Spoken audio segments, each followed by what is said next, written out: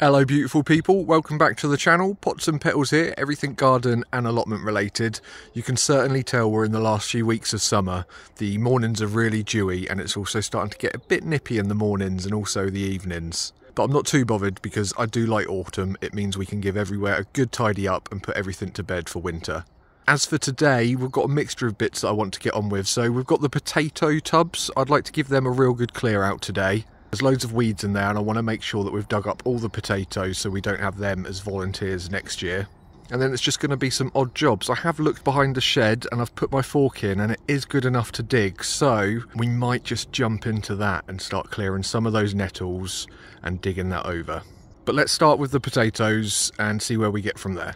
These are my potato pots and I grow my potatoes in these every single year, and they're made from recycled damaged water butts, and these are just sawn in half and then we just dug them into the ground by about 2-3 inches.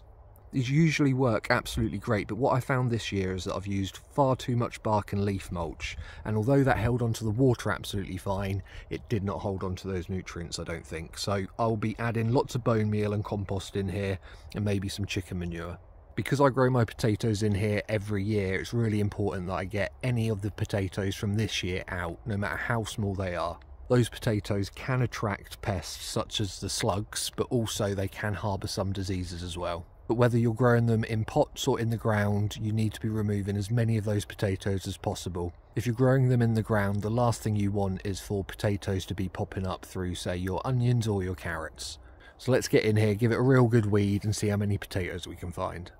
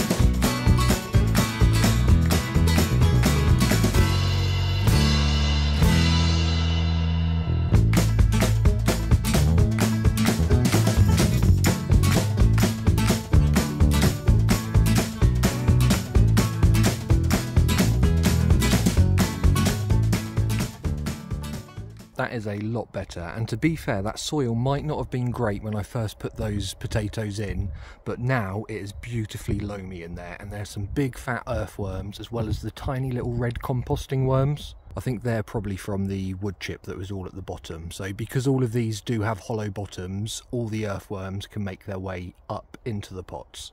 And that's not a bad little harvest. To be fair, apart from the two down at this end, I thought that I'd harvested most of them, but look, we've got all of those potatoes. Most of them are Charlotte, but we've also got some pink fir apple in there and a few Duke of York. And with the really tiny potatoes, don't throw them away or leave them in the soil. Get them out, chop them in half, cover them in a load of olive oil, rosemary, thyme and some onion or garlic powder, whichever you'd rather, and roast them, and they're absolutely beautiful. They're little crispy nuggets of gorgeousness. We've got 2 more containers to empty, so we might as well get those done today as well. I'll sort the potatoes out when I get home and just get rid of any green ones because they are poisonous, and any that might be a little bit mouldy. If you have got scab, don't worry too much because if you give it a peel, it won't affect the actual potato inside. Let's see what we can find in the other 2 little pots. I haven't got anything in this bed and it could do with a top up of the compost, so I'm just going to empty the potatoes in here, and any of the compost that falls in here can stay in here.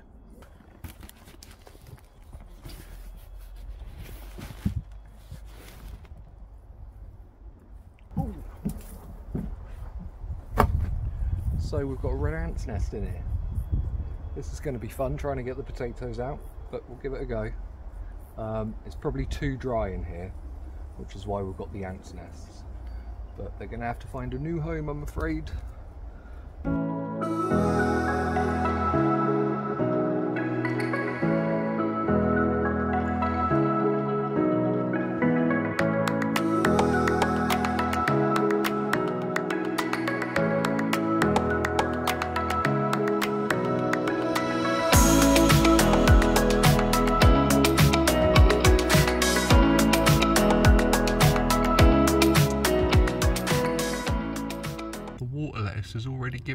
babies. Look at that little one just to the left.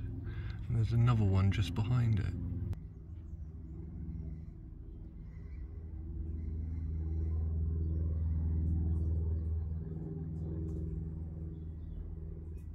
This is the area around the shed that you keep hearing me harp on about, that I'm turning into a nature and seating area. I cut back all the nettles right down to the ground level, but as you can see they're already starting to come back, so I want to get in here and actually start removing all of the top layer of everything that I chopped down and then start giving it a good dig over. I don't plan on getting this done today, but I just wanted to get a start on it and see what we can get done. It's about 12:30. Let's give it an hour and see what progress we can make.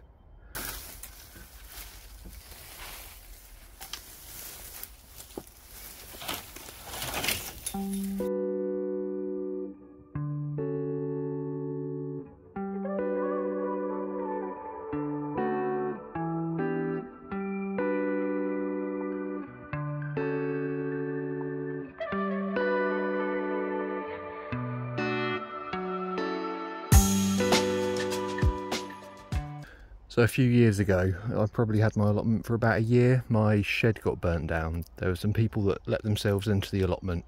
They burnt my shed, a couple of other people's shed, and then somebody's chickens as well. It was awful. So I've just found the big ash pile and there's all sorts in there from what was in my shed. So I haven't really got anywhere to put it other than behind the shed. So I'm just going to try and dig some of that up and just transfer it over.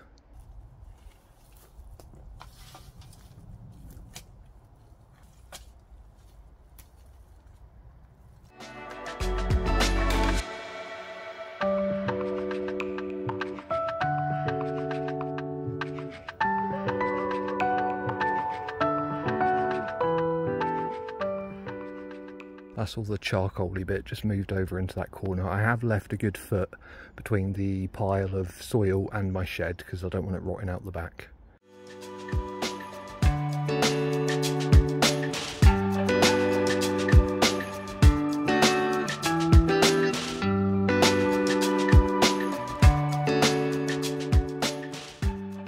Not too bad for an hour's work. I mean, I'm stinging from head to toe, but I never seem to learn my lesson. So, well, you might have noticed that I was collecting the roots from the nettles separately. Now this is because the roots are perennial, so if you add these to the compost there is a chance that they would start growing, so we just need to kill them off first. To kill them, all we're going to do is drown them. So add them into a bucket, fill the bucket up with water and make sure that they're covered, and leave them in for 2 weeks to a month, and then they should have died. At this point you can then chuck the roots onto your compost and use the water around the garden, as it might have a little bit of nutrients in there from the nettles. So on top of those nettles I've just popped another bucket in the same size with some bricks in, and that should weigh them down so they're constantly below the water surface. Now, because I know that this area is full of plastic from the previous owners, I did have another bucket with me just so that I could separate those, and then it's always worth just keeping a little pile of any sticks or bricks and stones that you come across to add to any nature piles or ponds that you might have. But yeah, really chuffed with how this is looking. I'm going to try and put a whole day towards this tomorrow or Monday.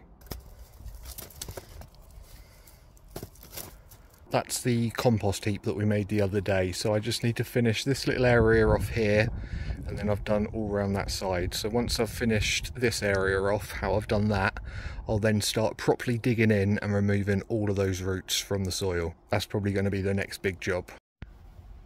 Look at him, he's cute.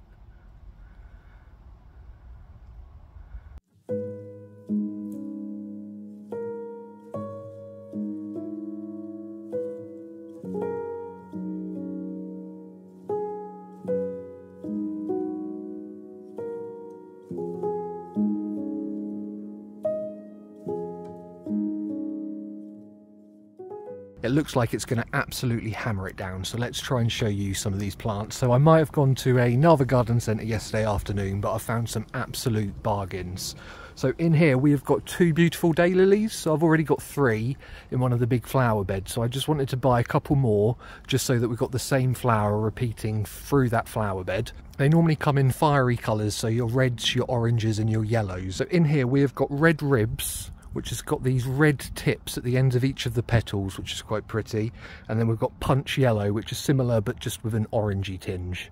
So these should go really well with sort of the coreopsis and the other yellow implants that we've got. So I want to now go in with plenty of pinks and bright colours. So that is why we have got the echinacea at the back as well. The echinacea, they're called Delicious Candy, and they're these bright pink petals around the beautiful cone shape in the middle, which sort of starts green and red and then enters this sort of blush pink. I'm hoping that they'll clash quite nicely with the daylilies and the coreopsis, which is quite yellow. So the echinacea, that will come back year on year, and there's still plenty of blooms in there. They weren't for sale, they were full price, but I just couldn't walk away without them because they're absolutely stunning. And we've already got some pink echinacea, so it'll go quite well. At the front here, we've got this beautiful ground cover rose. Again, this was 70% off. Now, I did think about taking some cuttings, but there's so many buds still to open on here, and it's a fiery orangey red. I'm not too sure where I'm going to put this, possibly in the new wild seating area, but I just couldn't say no with all of those buds still to come, and I think it cost me like £2 or £3. So we might plant it up, or we might take cuttings from it later in the year. I'm not too sure, but I just want to appreciate all of those beautiful buds first of all.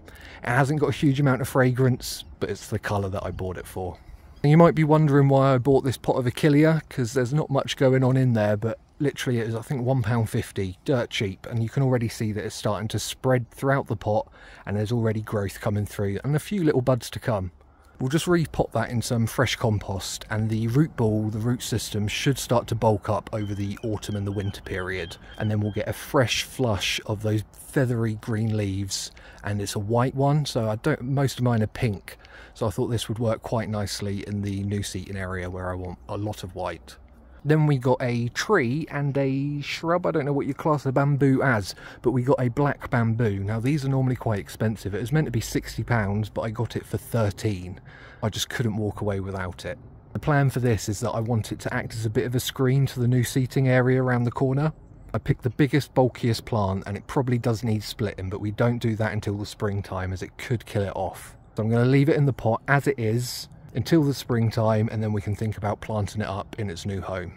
It isn't too invasive. I believe it is a clump forming variety, but watch out, if you are planting bamboo, you might need to either keep it in a pot, or you can buy special root barriers which you dig into the ground, and it just stops those runners spreading into your garden. So just make sure you do your research before you buy your bamboo. Then finally, we've got the Coleus contorta. Now this is known as the corkscrew hazel, and I absolutely love the twisted branches and all the different shapes that it has. Now it grows this purely because of a mutation in its genes. There seems to be loads of new buds on there, and we should get some beautiful greeny yellowy catkins come late winter to early spring. Although it's a tree, it can be kept in a container to keep it quite small, but you don't want to do any pruning on this until the springtime. When you do prune it in the spring, a lot of people use the twisted branches in their floral arrangements. But we'll just pot it up in the meantime until we're ready to put it in its proper home in the seating nature area. Well, hey, we've got our first little onions starting to appear. So hopefully it shouldn't be too long before these all start to sprout. These onions won't be ready until next year though. That's all we've got time for today, folks. The sky is coming over rather dark, so I want to head home before it starts tipping it down, but we've managed to get quite a few jobs done today.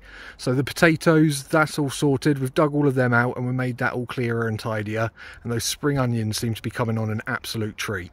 We managed to make some progress on the new seating nature area around by the shed. Just need to clear the other section off tomorrow, and then I can start digging out those nettle roots. And then I've managed to take you through some of the new plants that I've got. So all in all, quite a good day. I'm going to be back down tomorrow. I'm going to try and focus on the new seating area, so it might be a bit of a boring video, but I've also got to harvest some of the tomatoes. So we can see what we get through tomorrow, and I'll bring you down for the journey as normal. In the meantime, take care guys, and I'll see you all soon. See you later. Bye.